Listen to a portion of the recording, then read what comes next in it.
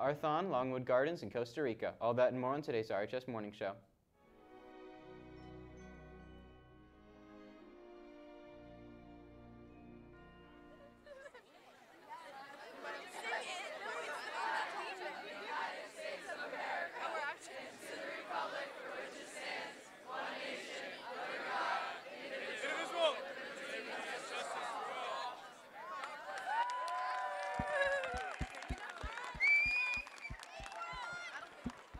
Go Ridley!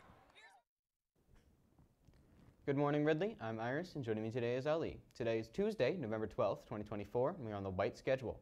R-Thon is holding a fundraiser tomorrow from 4 to 8 p.m. at Chipotle. Visit the Holmes location during these hours to support the group's fundraising efforts for the Children's Hospital of Pennsylvania. 25% of the event sales will be donated to the cause. Late registration for AP exams is open until this Friday, November 15th. The cost per exam during this period is $104. Payments can be handled via school pay, cash, or money order made payable to Ridley High School. Any questions can be directed to the school counseling office. The World Cultures and Languages Club, Engineering Club, and Gangrene are hosting a trip to Longwood Gardens on Friday, January 3rd. Permission slips can be picked up from Ms. Denton in room A206 or Ms. Whelan at C303. Those are due back by December 10th with the $33 payment for admission and the bus. Attention all current sophomores and juniors, there are still a number of open spots on the Spring Break 2026 tour to the tropical paradise of Costa Rica. Stop by B203 and see Mr. Seymour for information on how to enroll in this once-in-a-lifetime trip to one of the most beautiful countries on the planet. Enroll in the next 2 weeks for an extra $200 early enrollment discount. Today on the tray is your choice of rice bowl or burrito. We'd like to thank you for watching the RHS Morning Show. It's educational television. It's educational because we're learning. Have a great day, Ridley.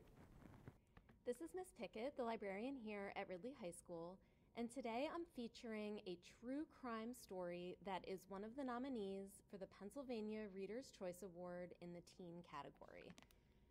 Accountable by Dashka Slater. What would you do if you came across an inflammatory social media account that one of your friends had created? Would you follow, like, or comment on the edgy posts? What if you found out that pictures of your classmates had been posted on the feed? What if it was a picture of you? When a racist, misogynist Instagram account was discovered in Albany, California in 2017, these were just a few of the questions that the school community needed to answer. Charles, a Korean-American high school junior, had posted degrading, threatening memes featuring girls of color from his school. One image even depicted a classmate and a noose. The exposure of this account set off a series of events that included accusations, protests, mediation attempts, expulsions, lawsuits, and other ongoing ripple effects in the aftermath.